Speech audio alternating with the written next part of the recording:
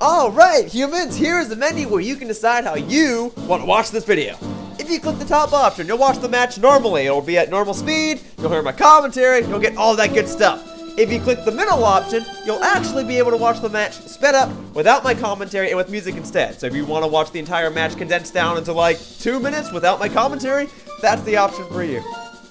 If you click the bottom option, you'll get to see my vlog of the Pokemon Symphonic Evolutions concert. When I went there, this is where this match took place. So if you just want to see the vlog in general, then you can click the bottommost option.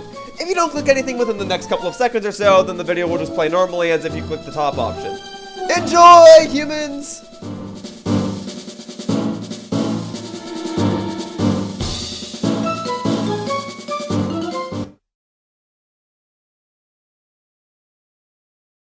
Hello humans, I'm Yoshiller, and today I've got another Pokemon BATAW match for you guys. Now this is a match that I had when I was in Washington DC attending the Pokemon Symphonic Evolutions concert. This match features YouTubers such as RogersBase, HaydenMadeEm, and GiancarloParimango11. In fact, that's all of them, plus myself. Now, unfortunately, I couldn't record this match live because we were sitting at a convention center when this happened, but I did save the match to the versus recorder, so hopefully that's sufficient. Okay, so I do have to post-commentate this match, and I hate it when I have to do that, but alas, I have to do that. So here we go. HaydenMadeEm is on my team. He has a Meowstic, a Kangaskhan, and a Gyarados, and his endgame name is Cherubim, or whatever. And then GiancarloParimango11 and RogersBase are on the opposing team with Excadrill, Garchomp, Talonflame, Marowak, Medicham, and Rotom. And of course, I've got my Breloom, Lucario, and Goodra. So hopefully you guys will enjoy this match. Let's go ahead and dive on in. So here we go, tag battle, all that good stuff. It was a little difficult to actually coordinate this battle because we're sitting right across from each other. So if we wanted to communicate with our partner, we would have to lean over and show each other our 3DSs and point out which attacks we should use. Anyway, I'm starting off with Broom, my Breloom, and my partner's starting off with the Meowstic. Giancarlo and RogersBase are starting off with Rotom and Talonflame, and I figure that Talonflame is a great threat toward my Breloom, so I call Breloom back and send out Udra, my Goodra, because I figured she can take a hit. Of course, that Talonflame does go for a Brave Bird. If it was toward my Breloom, it would have been 4 times super effective toward her, but it's not. It's going toward that Meowstic, which is thankfully able to take the hit. And that Talonflame suffers from some nasty recoil damage. Meowstic's going for Swagger. It's going to boost that Talonflame's attack so that if it hurts itself in confusion, because it's about to get confused right now, it'll pretty much kill itself. But we do have to hope that it does hurt itself in confusion. That Rotom's putting up a light screen, so special attacks won't deal as much damage toward them, and that's unfortunate because both of the Pokemon on the field are special attackers.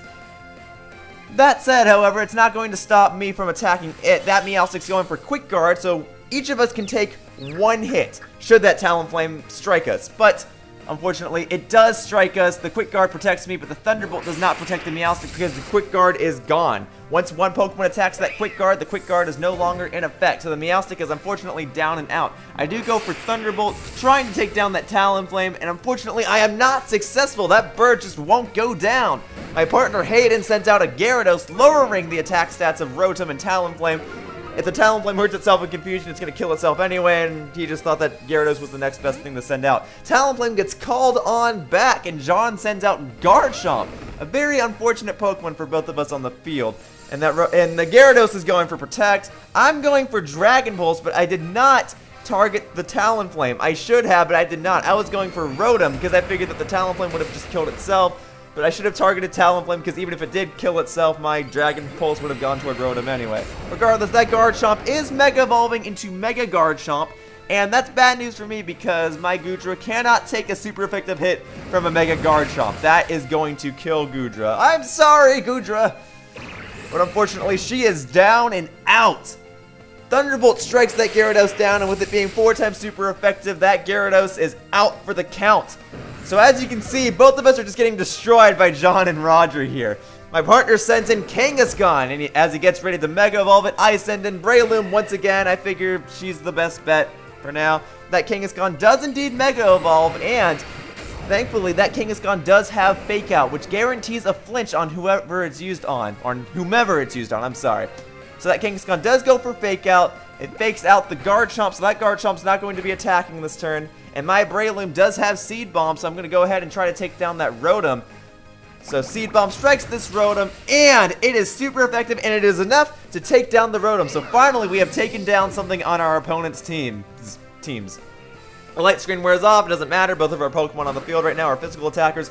Roger sends in a Marowak. Now that's interesting. Marowak isn't a Pokemon that I see too often, but you gotta remember that Marowak is a very, very, very hard hitter. Like, incredibly hard hitting. Now, that Garchomp does go for Fire Fang. It does take out my Breloom, but my Breloom has Effect Spore, which makes it so that if a Pokemon makes physical contact with my Breloom, some sort of status ailment will be inflicted onto my opponent. So since he used Fire Fang, a physical attack, he got inflicted with Sleep, a status ailment. Now, that Marowak is going for Parasong, which makes it so that every Pokemon on the field in 3 turns will faint. Since this is my partner's last Pokemon, in 3 turns, he's about to lose the battle. So we pretty much have to win this battle in 3 turns or we're going to lose. My last Pokemon's Lucario. I'm going to Mega Evolve my Lucario so I can get a nice power and speed boost. Now, my Mega Lucario does have Ice Punch, which is super effective toward both Pokemon on the field because both Pokemon are Ground-type Pokemon. But I figured that we should just go for the Marowak because that Garchomp's asleep. It's not going to be hurting anybody for at least 1 turn. My opponent's Mega Kangaskhan goes for Power-Up Punch, and due to its ability, it gets to strike twice and therefore gets 2 power-ups from using the attack. That Garchomp's still asleep. My Mega Lucario is about to go for Ice Punch. It lands a powerful blow on this Marowak, but it's not enough to take it out. So that Marowak is still alive. It goes for Boomerang, and it one-shots my Mega Lucario. Like I said, that thing is a very, very powerful Pokemon. It hits hard. So I'm out of this battle. This Mega Kangaskhan has to win this battle in 2 turns, which is actually impossible because one of the opponents still has 3 Pokemon left. So at this point, it's just trying to see how much damage we can do before the match ends. My opponent does switch out a Mega Garchomp for an Excadrill. That Excadrill, I guess, has an Air Balloon. This Mega Kangaskhan here is going for Power-Up Punch. It is enough to take out this Marowak here while still getting another attack boost. So that's nice, but at this point, things are looking pretty bad. This is the last turn for Kangaskhan, so sad days, human, sad days. You probably know how this battle is going to turn out. Okay, so Roger here has a Medicham. It uses Fake Out, making it so that Kangaskhan can't even attack this turn. And to add insult to misery, that Excadrill is going for Rock Slide, which normally makes Pokemon flinch. And Mega Kangaskhan is down and out due to the Parasong, which means Hayden and I have lost this battle to RogersBase and GiancarloParimango11. Good game, guys. Good game. Yeah, it's unfortunate that we lost, but it is always fun to do a good old tag battle once in a while. Anyway, that about wraps up this video with Pokemon BATAW, and I would like to thank you all for watching. The sped up variation of this match will play in just a moment, and if you would like to leave a request against me, please refer to the link in the description. Thank you, Roger, Hayden, and GiancarloParimango11 for having this battle with me. It was fun hanging out with you guys in Washington, D.C., but now I've got to go ahead and edit this video. So again, the sped up variation of this match will play in just a moment. For now, that about wraps up this video. I'd like to thank you all for watching. See you all in future videos. Bye-bye, humans!